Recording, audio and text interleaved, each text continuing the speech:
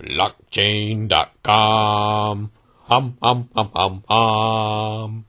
What's your message? Oh, thanks.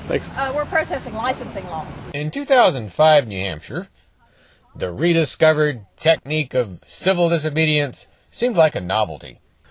More recently, textbook civil disobedience, at least, has faded in relative importance around here. When it does happen, it tends to look more like this.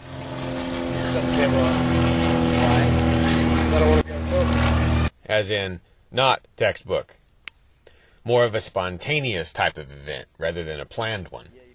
Although I bemoan the apparent reduction in textbook civil disobedience, the fact is it's probably less necessary now than it used to be.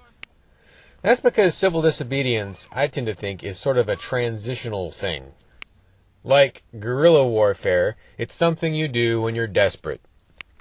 As a movement becomes more powerful, civil disobedience becomes less and less necessary. Maybe it also becomes less and less dangerous. Alright, so I'm going on in. Here's me doing some civil disobedience in early 2013. By then, the chances of getting arrested for textbook civil disobedience had gone down quite a bit. As you can see here, no cops even showed up, as we defied a mayoral edict demanding that I get permission to film in City Hall. Civil disobedience isn't just a transitional phase for movements. I think it tends to be a transitional phase for individuals. Mike Fisher here did his one famous act of civil disobedience and then almost immediately moved on into other things, eventually moving out of the movement and New Hampshire completely. Then there was Russell Canning, who's done it a few times, but over the years he seems to do it less and less. I did textbook civil disobedience, back in the 2007 to 2009 era. It seemed like one of the most important things I could do. But over time, my YouTube channel got so much more powerful that it became a better use of time to just generate my own publicity as opposed to doing something designed to bring the mainstream press into action. Civil disobedience is an indirect way of achieving publicity, but making your own poor man's TV station is a more direct route to the same end.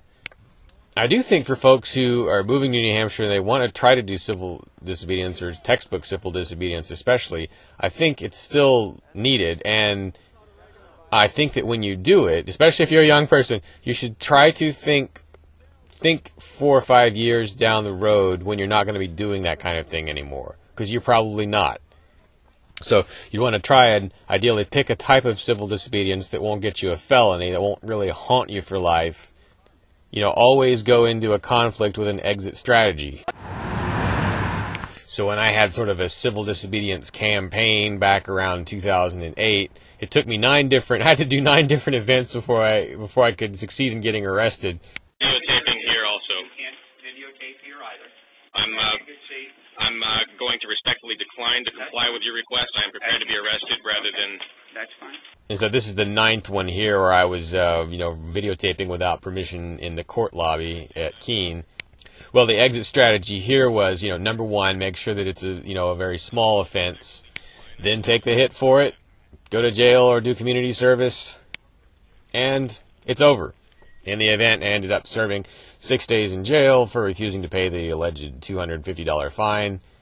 Later on, the so-called blemish on my record did come up during a different trial for videotaping, but the prosecutor was stumbling all over himself to make clear how little that mattered and how he didn't mind at all that I had been arrested for filming earlier, and it wasn't going to affect my my later situation. So that particular exit strategy worked, and of course there were goals to the disobedience, which included inspiring others to do similar things, and that worked too. I would call it a fail in terms of actually securing the right to videotape in court lobbies, but give it time. Anyway, the point being, the reality is our movement is growing up, and as such, it doesn't have to rely on civil disobedience as much. For instance, as an example, if you think about the Estonians, don't need to do a lot of civil disobedience against the Soviet Union anymore, right?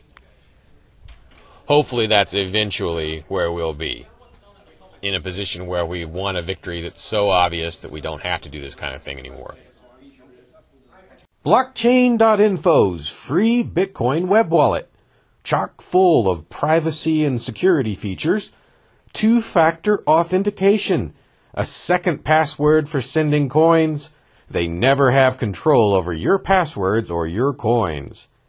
They don't even require your personal info. Get yours today at blockchain.com.